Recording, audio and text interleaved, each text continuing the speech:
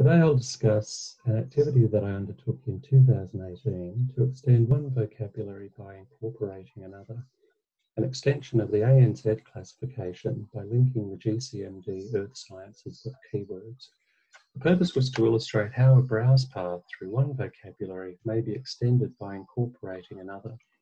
And the reason that I mentioned 2018 is to ground the activity in that context, as I was using tools that I was aware of at that time. These are the areas that I'll cover. Firstly, an introduction to the vocabularies and how the ANZ provides a browse path through the ARDC metadata portal. Then the approach that I took, focusing on the basis for making linkage decisions, the tools that I used and how to access the outputs, and finally some notes on limitations and caveats associated with this activity. The ANZ Fields of Research classifies 22 areas of research undertaken in Australia and New Zealand, a broad classification covering many research domains. In contrast, GCMD focuses upon earth sciences and is more specific in its coverage of that one domain than the ANZ is of its 22 domains. GCMD comprises at least 14 component sets of keywords. And for this exercise, I used one of these keyword sets, the GCMD Earth Science keywords. And I chose the Earth Science keyword set as it happens to be used by some of the providers of records to the ARDC metadata portal. Research Data Australia is a collection-level metadata portal. RDA's scope is broad and may include any area of research. Most of the submitted collection records are tagged with at least one ANZ subject, and so RDA uses ANZ to provide subject access to the metadata records describing the data collections. ANZ provides a browse path through RDA. By clicking on a top-level ANZ division, I am shown the subject pathway within that division, and at each level of the path, the display of metadata records refreshes to display those associated with the selected subject term. Clicking on Earth Sciences refreshes the display, showing records tagged with Earth Sciences and narrower terms of Earth Sciences. And if I click on a narrower term such as Atmospheric Sciences, the display refreshes again, and so we can see how the structure of the ANZ is implemented within RDA to provide a point-and-click browse path through the metadata records. However, although I may browse through the ANZ coverage of Earth Sciences, there are no links between ANZ and GCMD. Although GCMD provides more specific coverage of Earth Sciences, I cannot, for example, browse from a broader ANZ term into a more specific GCMD term. These are the areas that I'll next cover. Firstly, an illustration of difference between treatment of Earth Sciences within ANZ and GCMD. Then an overview of the approach that I took to making links, how I decided which links to make, and then a discussion of tools and outputs. Both of the vocabularies are hosted by the ARDC vocabulary service. They both appear in the ARDC vocabulary publishing portal. Each vocabulary in the portal has a landing page. This is the landing page for the ANZ, including a description and access points. The landing page also includes a browsable tree visualization, a point-and-click approach to navigating the vocabulary. And in the next slides, I'll be talking about some differences in each vocabulary's treatment of the Earth Sciences, and I'll be using screenshots from the tree visualization for ANZ and GCMD respectively. GCMD has 14 subdivisions of Earth Sciences, while the ANZ has 7. On first glance, does this difference in number of subdivisions itself indicate that GCMD may cover more discrete Earth Science subject areas than the ANZ? Maybe or maybe not. It could be the case that ANZ covers all of the 14 GCMD areas and that they are simply organised differently. By scanning these subdivisions, I may start to see where some areas of the GCMD may relate to the ANZ. Is there a relationship between atmosphere in GCMD and atmospheric sciences in the ANZ? Between solid earth and geology? Between oceans and oceanography? And what about agriculture and biological classification? They're within earth sciences on the GCMD side. Where are they within ANZ? These vocabularies are organised quite differently to each other. There are a number of areas within the GCMD Earth Sciences that are not found within the ANZ division of Earth Sciences, and they are perhaps or maybe more at home in other divisions of the ANZ. For example, agriculture and veterinary sciences, biological sciences, studies in human society, environmental sciences, medical and health sciences, and engineering. So quite a range of areas within GCMD Earth Sciences that are not included in the ANZ coverage of Earth Sciences. So how did I decide which part of GCMD to link to which part of ANZ? On what basis was I making these connections? I made selections based on labels, definitions, and context. And here I mean context in terms of a concept's location within a vocabulary and relationship to other concepts within that vocabulary. Where is the concept? What are its siblings? What are its broader or narrower relationships? And for the most part, I didn't look at context that might otherwise be provided by external sources. For example, I didn't undertake an analysis of metadata records or full-text documents to which concepts have been tagged, where such documents may be judged to reflect the meaning of a concept. If I found a label identical in both GCMD and ANZ, then that provided a starting point for examining whether the concepts denoted by the label may share a common meaning. If the labels are the same, can something be said about the possibility of some level of similarity of meaning? For example, does the GCMD concept for mortality equate to that of the ANZ concept? Or if a label was similar in both, how much is animal breeding like animal breeding and genetics? How much is agriculture like agriculture, land and farm management? Concept definitions and scope notes can also be used in considering relationships between concepts from separate vocabularies. By examining the definitions, I may try to understand the degree of similarity of meaning.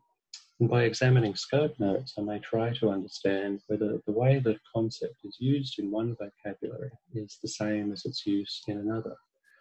Here is an example of a definition in the GCMD, helpfully indicating that food science relates to products of human consumption, and so not to be confused with feed products, which appears just above food science in the tree.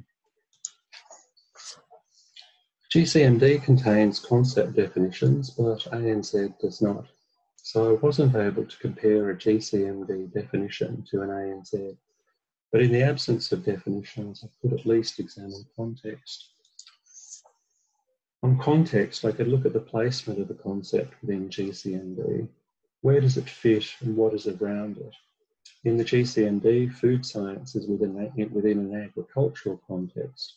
And in the ANZ, the same is within an engineering context. If I examine the narrower terms for food science in both vocabularies, I see some commonality. For example, food packaging and food processing appear in both. And in working out these links, I try and put myself in the position of someone using the browse tree if, for example, they were navigating a metadata portal. And I'd ask myself questions like, if I was to merge a term from GCMD with one from the ANZ, and in so doing combine what I've determined to be associated subject areas, would the resulting aggregation of metadata records be helpful to the user?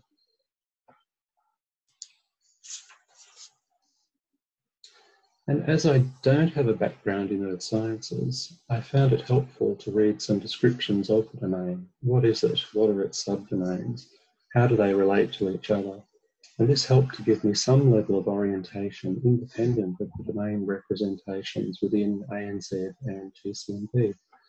So that's how I went about considering which links to make where. I looked at labels, definitions, context, and domain descriptions.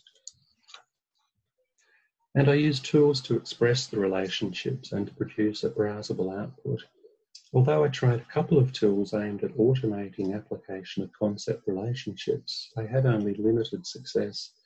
Maybe it would have helped if the ANZ included definitions and alternate labels, providing more semantic hooks for the tools to work with.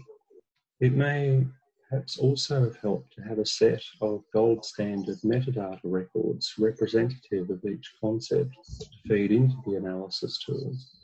But I didn't have ANZ concept definitions, and I didn't wish to create sets of metadata records for each concept. And so I instead selected a tool that offers a semi-automated approach to expressing relationships and which outputs an RDF link set. And on the processing side, I used a Python library that provides a straightforward approach to working with RDF to produce a navigable SCOS file. The alignment tool suggests mappings which may be accepted or rejected. Having both vocabularies on screen helped me to navigate, looking at labels, definitions, and context. And the tool provided a straightforward approach to expressing relationships between concepts. At the bottom of the screen, I could scroll through previously expressed links. And the tool outputs an RDF representation of the mappings that have been expressed, a link set. The link set is a separate file that expresses relationships between concepts. And the main relationships that I used in this exercise were SCOS broad match, narrow match, and exact match.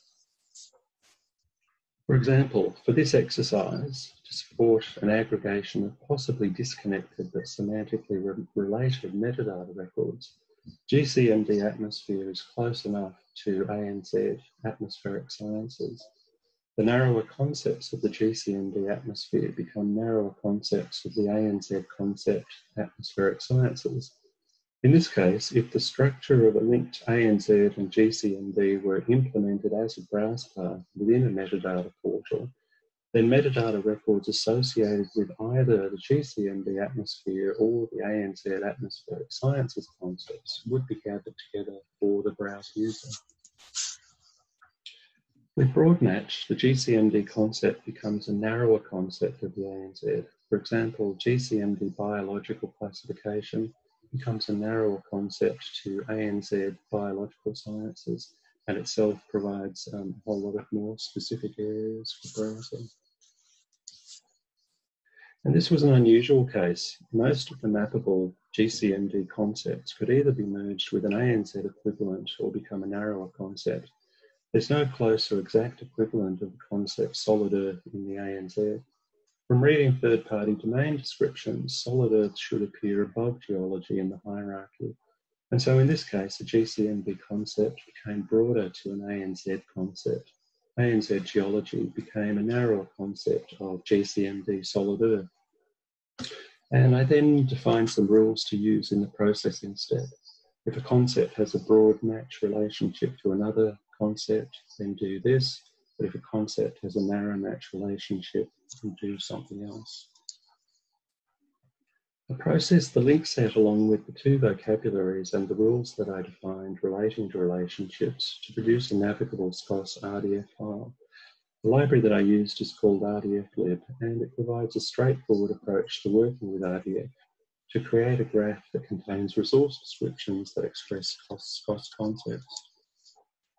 If you'd like to explore the combined output, the browse tree is available on the demo vocabulary publishing portal, and the link set file is available for download. I think that the resulting output would be suitable for the purpose of improving the gathering of related records to assist browsing in a metadata portal. But there are some limitations and caveats, and these are the ones that I thought of along the way. The resulting browsable SCOS file is an output of an exercise. It isn't a published authoritative artifact, and I haven't implemented it within a metadata portal. So that although I may browse through the file itself, I can't check how it may work in presenting an aggregation of metadata records. The primary browse path remains ANZSRC, with GCMD concepts and subtrees fitting within the ANZ structure. And this is not the same as browsing GCMD alone. I'm always browsing an extended version of ANZSRC. There's the problem of the, if you're at all familiar with ANZ, the problem of the not elsewhere classified tags that appear throughout ANZ. And I wondered, are these tags used? And if they are used, what grab bag of subject matter might be covered? These records have been classified, but not in a way that will be of much assistance to the user.